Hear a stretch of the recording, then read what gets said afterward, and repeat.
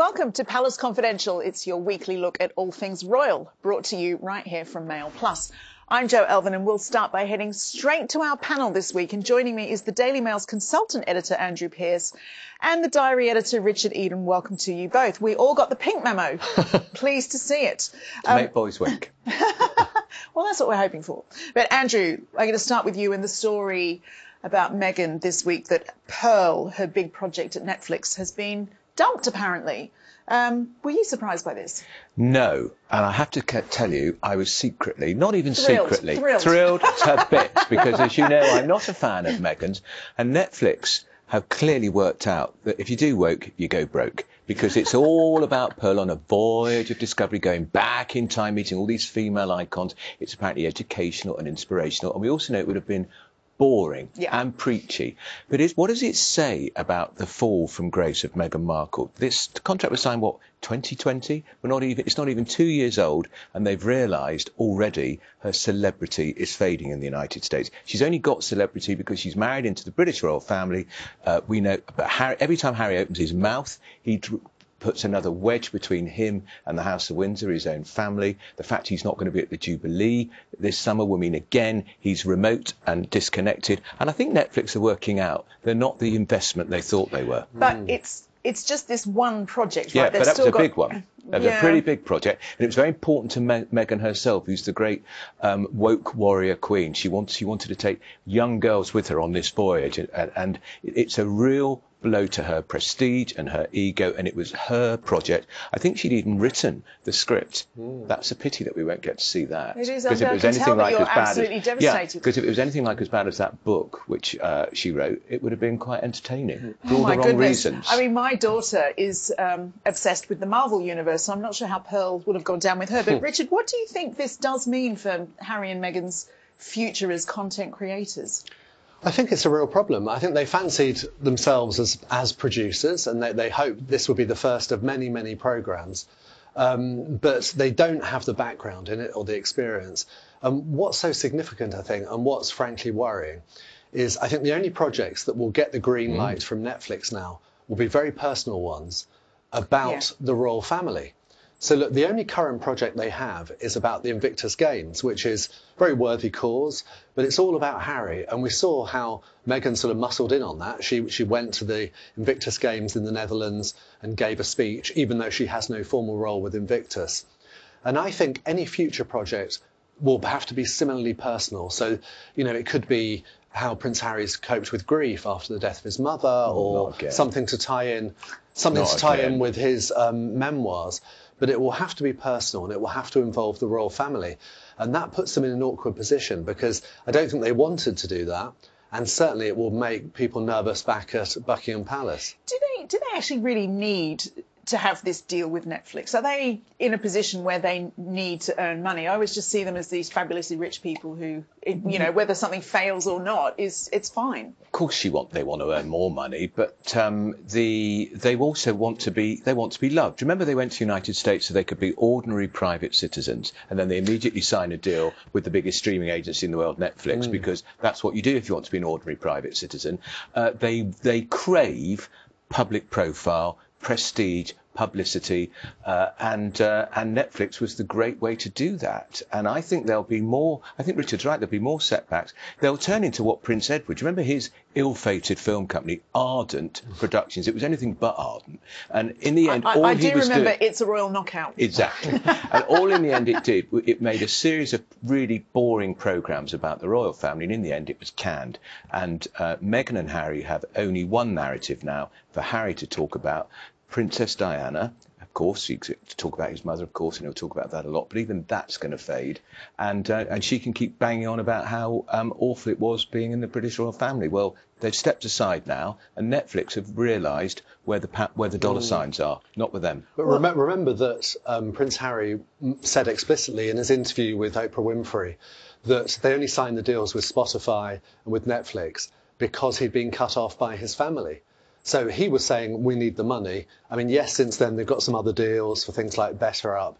But he made clear they needed to do that sort of deal. So it does make me wonder about what the future holds. They don't have to live in a house with 9 bathrooms, you know. Well, they could live in somewhere a little more modest. I have made that point before. It's like, you know, why do we need millions and millions and millions? But hey, who am I to judge? But it's not the only criticism this week, isn't it, Andrew? There's Tina Brown's new book about the royals includes a claim that Meghan doesn't have, quote unquote, Diana's work ethic. Do you think that's fair? I do, because Diana worked ceaselessly and tirelessly, and we discovered also after she died the extraordinary work she did behind the scenes that never got any publicity, the remarkable work she did about making HIV almost acceptable in the public eye. It was very important for me as a gay man who campaigned for Stonewall and equal rights.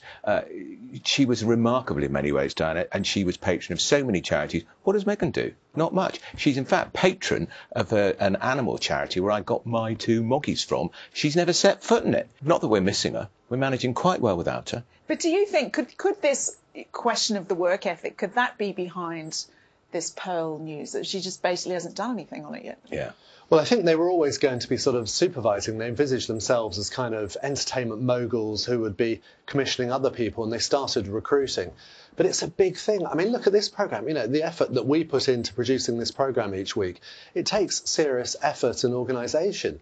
And they started recruiting people, but Netflix didn't want to put that network of people behind them. They thought, I mean, it would be embarrassing, wouldn't it, for Netflix if they brought it out and it was a flop. They can't afford that now. They're struggling, they're losing subscribers, you know, since the pandemic, and they need to bank on popular shows. But the Sussexes don't really engage with the British media, as we know, in certain sections of it. But Tina Brown... But they read it avidly. They do read it avidly, but Tina Brown's part of the American media establishment. Do you think then having her giving that voice to all of these criticisms will sting the Sussexes? Oh, that will really wound, because she's a huge figure in the United States. She's had great literary success, magazine success in America, and she chooses her words very carefully, Tina Brown. She wasn't personal, but she did make the point she hasn't got the work ethic. What does she do all week? Rattling around that enormous house, planning to save the world, planning to save women from awful men.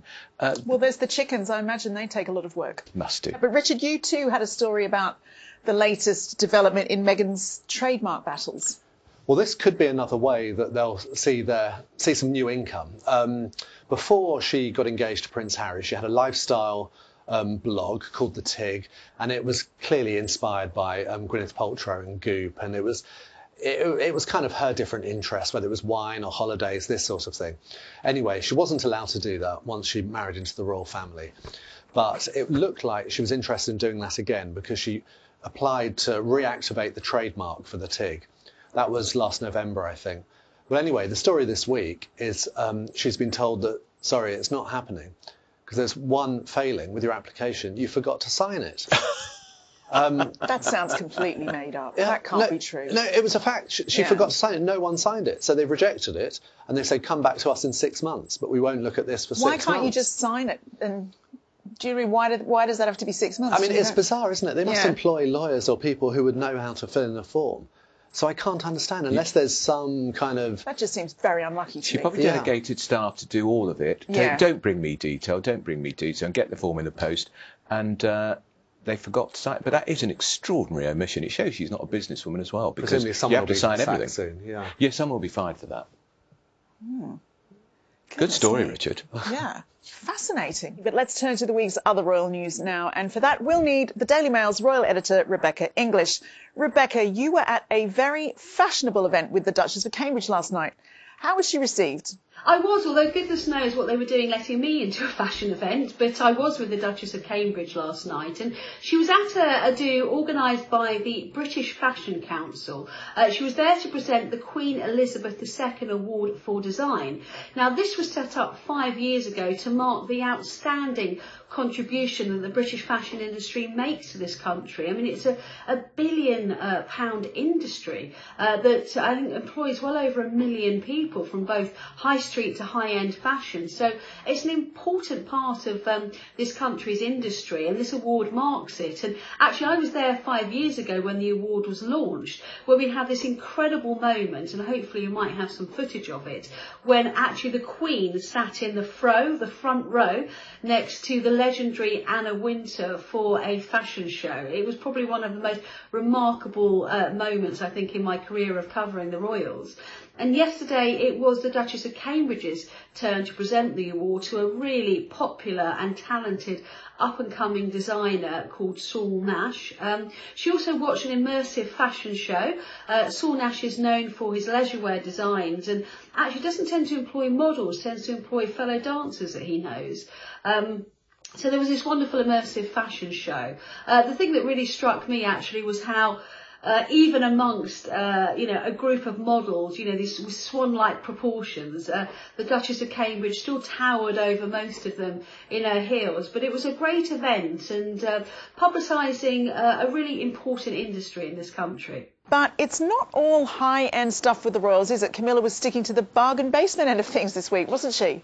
Yeah, so this is what I love about this job, is you never know where you're going to be, who you're going to be speaking to, or what you're going to be doing from one day to the next. So on Tuesday I was with the Duchess of Cornwall. I travelled up to Manchester with her to cover an engagement. She was there in her role as patron of Emmaus UK, which is an amazing charity which helps the homeless, and also patron of the Big Lunch. And this year they're encouraging people over the Jubilee weekend to hold big Jubilee lunches, celebrating the Queen's historic 70 years on the throne by sharing a meal with your neighbours. And what I loved is Camilla and I were walking around the Emmaus charity shop, and she kind of showed me a teapot, which she said, do you know anyone that collects these? You can get some great bargains here.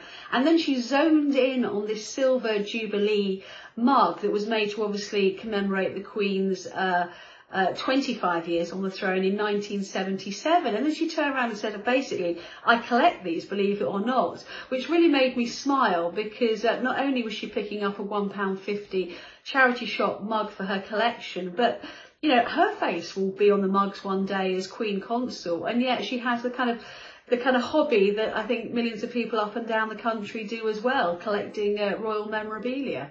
And to the Queen now, where there were reports that the royal balcony is still up in the air and Her Majesty's plans to win the Derby hit a bit of a snag? Yes, I know. Although the Jubilee has been many years in the planning, there is still some really strong aspects of uncertainty about it, particularly who we're going to see and when. The Queen is not going to be tending everything, and it's been suggested that she might not even be on the balcony at Buckingham Palace, although personally, and this is not based on any intelligence, I think they will try to get her on the balcony at some point over the weekend, because they know the public will want to see her, and obviously that is the most visible way of doing it.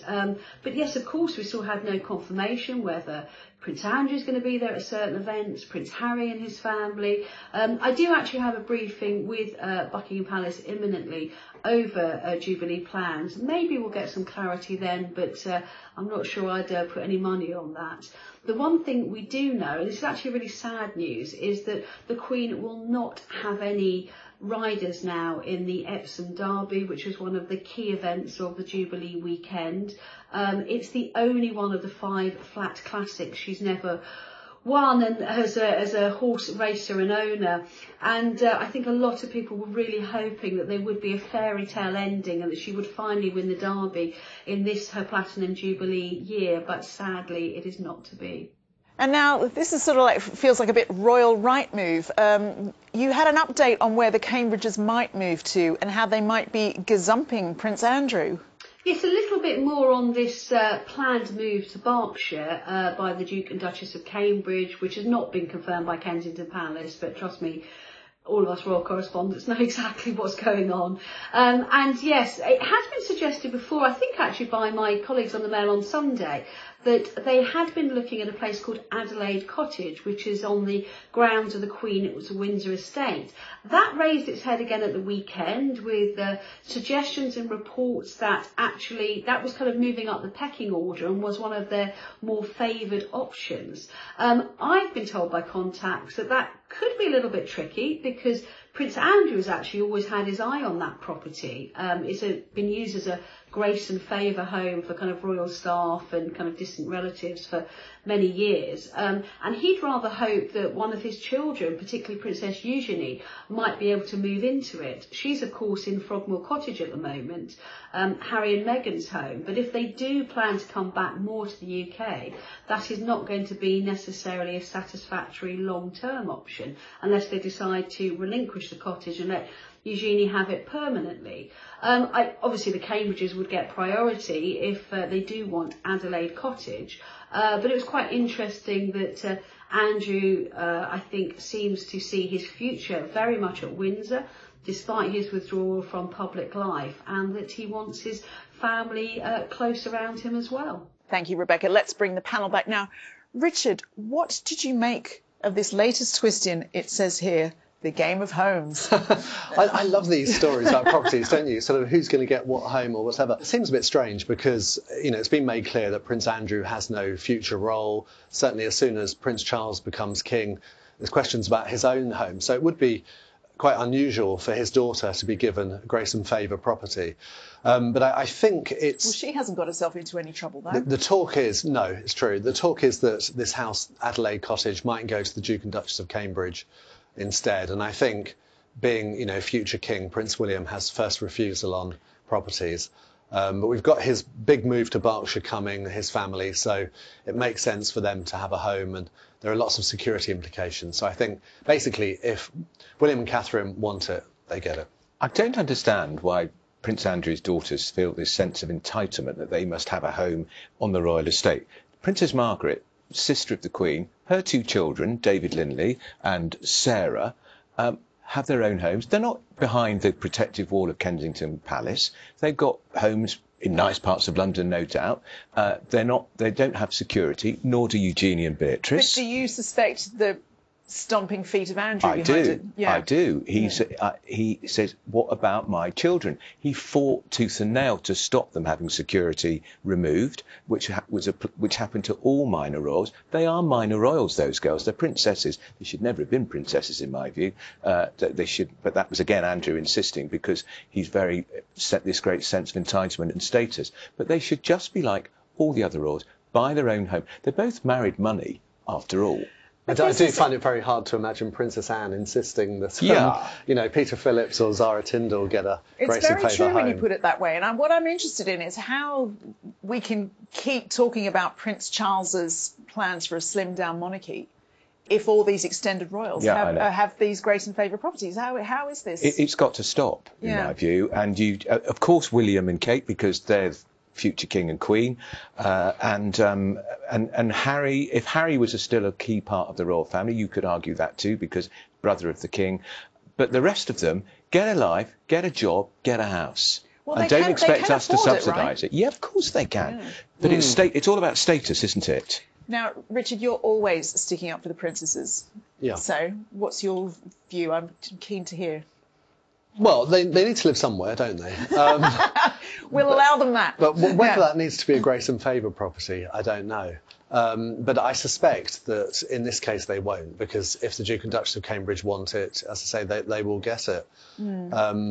But can I make a suggestion? We read in the papers just a couple of weeks ago that Sarah Ferguson was paid £20,000 to give advice to a caravan park tycoon. There could be some nice caravans for the young princesses. Wow. What do you think? I hear they can be very fancy these days. There we are.